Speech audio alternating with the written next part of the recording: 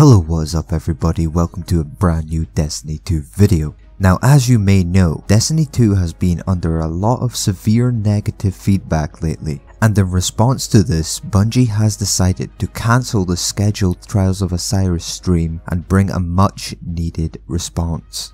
Today they dropped a new dev update. In this update, they first acknowledge that there has been a severe lack of communication and transparency, and then claim that they will improve. They also reveal that the changes coming December 5th, December 12th, and 2018, and these are as follows.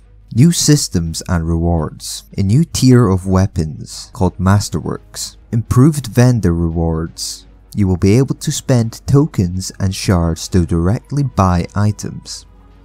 And the return of armor ornaments. Better incentives for prestige that will be coming in January. The return of heroic strikes that will now be more rewarding. Private matches are still scheduled for 2018, as well as a ranked playlist. Tweaks and changes to Crucible scoring and spawn rules.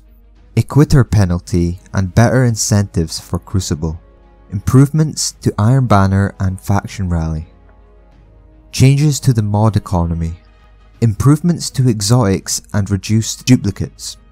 New items from Zur. And finally, an emote wheel. There is some interesting things in that list, and after that they go into some more detail of the December update. On December 5th, with some features coming in December 12th, there will be 4 areas they will be focusing on. Deepened rewards for advanced players. More control over what rewards you get. More use for shards. And general quality. After that, we are shown 2 pictures of a Masterwork Uriel's gift. They then go into detail of what a Masterwork is. On December 12th, legendary weapons will drop or can be upgraded to Masterwork. These weapons will track your kills and generate orbs on multi-kills, as well as will have re-rollable small stat bonuses. These weapons will start dropping once you hit 250 light, and upon dismantling you will get an item that will allow you to upgrade another gun to Masterwork. Raid and Trials weapons will have a high chance to be Masterwork. They then show a picture of an Iron Banner ornament in Lord Saladin's vendor inventory. These will be unlocked by completing objectives and are permanently unlocked account-wide.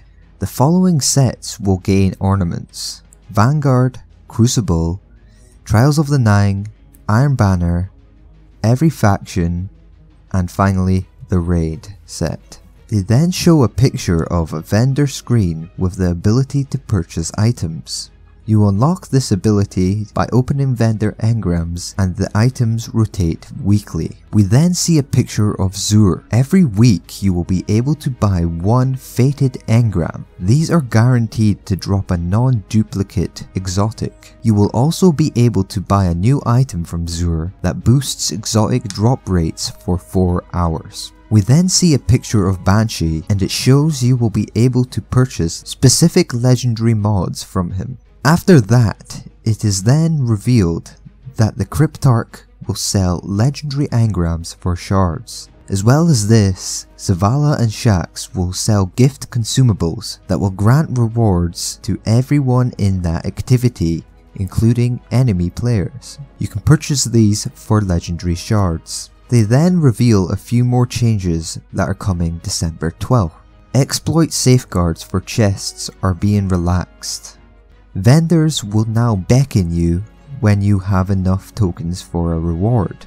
Daily challenge token rewards are being increased, and Cade's treasures will now drop destination tokens on top of the current rewards. Tokens from strikes are also being increased, and the value of destination tokens are being increased as well. In order for balance, they have increased the amount of reputation you need for an engram by around 30 to 37%.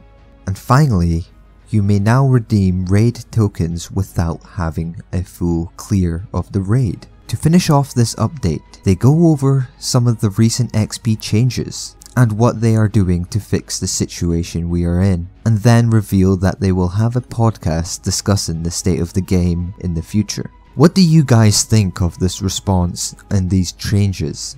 Do you think these changes are enough to bring the majority of the player base back and to make the game more rewarding for hardcore players? I am interested in hearing your thoughts and opinions, so please leave a comment. Apart from that, if you guys enjoyed this video, please leave a like, subscribe to the channel because there'll be plenty more Destiny 2 videos your way.